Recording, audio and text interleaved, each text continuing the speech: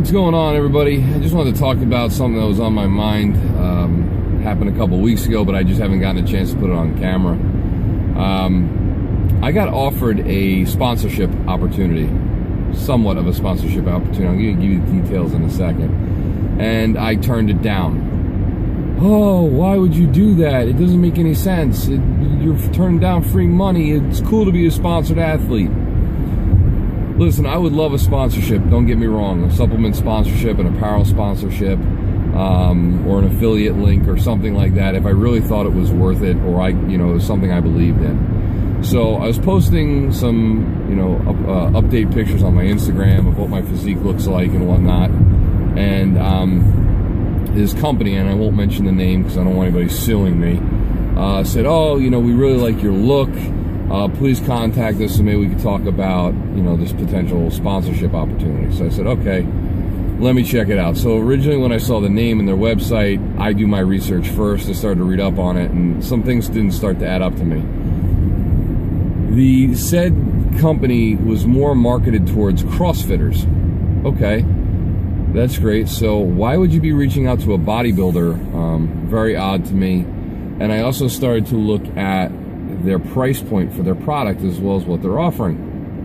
So I started looking at the price point, and their protein is a 2-pound jug that they're offering for like 70 bucks. I'm going, why would I buy a 2-pound jug of protein for 70 bucks when I could buy a 5-pound jug for 50? Or a little over 50, makes no sense to me, but all right, let me reach out to this company and see what they're all about. So reach out and I said, hey, listen, I'm Robinson DUP from Instagram. You left a message on my account to reach out to you guys about this. I want to kind of discuss what the details are about said opportunity. So they reached back out to me immediately, and it starts off basically with like this sales pitch. This is what the opportunity is. Basically, here are our supplements. You'll get a discount code. Blah blah blah. We basically want you to spam constantly on your YouTube channel and your Instagram and everywhere else on your social media about our supplement company, blah blah blah blah blah. So I said, well, wait a minute. I was like, I've never even tried your product yet. You want to offer me said sponsorship or affiliate? You should send me some product first, so I can at least try it, read your label, check it out, see if it's worthwhile or something I would want to attach my name to. So that was my original response. I immediately got a response back, well, we're not really sending out any product because we're a very small company and we're reaching out to several different athletes and blah, blah, blah, blah, blah, blah, and right back into the sales pitch again with a team discount link so I can get a hat, a t-shirt, a shaker bottle, and their overpriced product at a discount. So I reached back and I said, once again, listen, if you're really interested in offering me a sponsorship opportunity and this is really something that's important to you, then I suggest you send me about a month's worth supply of said product. I'll try it. If I like it, I'll reach back out to you. And then maybe we can work something out. But I'm telling you right now, I'm not going to be spamming this stuff all over the place. But I also wrote a couple little other very honest pieces of feedback. I said, listen, you've already changed the name of the company from the day that you solicited me to now, which, by the way, they said was due to another company that had a similar name saying they could take them to court. The two names weren't even remotely the same, nor could be confused with one another. So that story didn't really add up except for the beginning.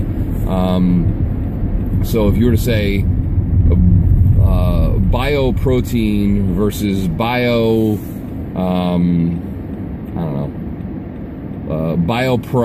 let's say, versus blah, blah, blah, blah, blah. They didn't even sound like, they don't rhyme, they don't even start the same way. Just the only thing that was the same were the first 3 letters of the name. So, biogenics versus biosupplements or something, like, they're not even close. So I was like, already that sounds odd to me. And to me, it sounds like what you're trying to do is set up some sort of MLM type of street team distribution thing with these team codes where I'm buying a product for you at a discounted price, which is already overpriced to begin with. And I've never tried the product, so I'm not willing to attach my name to it. If you're really interested in having me as one of your athletes, possibly representing your brand, this is what my stipulations are going to be before I ever present them to any of my subscribers, followers, or anybody else. And I said on top of that, your supplements are ridiculously overpriced. And I suggest that if you're going to continue to be in business, that you may want to bring that down, because based on the market, this is what you can get for this and this and this and this. So, long story short, they came back to me and basically said, well, we're sorry to hear that you're not interested. Yeah, we understand what your thoughts are, but we're going to go about this approach anyway. And basically, maybe one day you'll be a full-time buyer of our products and you could buy them at full price. Basically, you asshole type of comment. So that's it, guys. You know, these scams are coming all over the place. And by the way, the same company that had changed their name just solicited me again on my Instagram account. So obviously they don't even keep track of who they're soliciting, to help get their name out there basically for free, for no benefit for the people who are doing it, with a promise of a sponsorship maybe sometime out in the future. And on top of that, they're not, and the best part was I even asked them about the quality of the ingredients that they're using, as well as if they would guarantee that it would pass, you know, the WADA list, and they completely skipped over that question, which was kind of a little odd. So that's the long story short, guys. I had a sponsorship opportunity. I was smart enough to ask a whole bunch of questions and put some stipulations on if I were to take it, what those stipulations would be. They wouldn't bite on it because I actually had a brain in my head and wasn't falling for the same old shtick of, or the allure of being a sponsored athlete.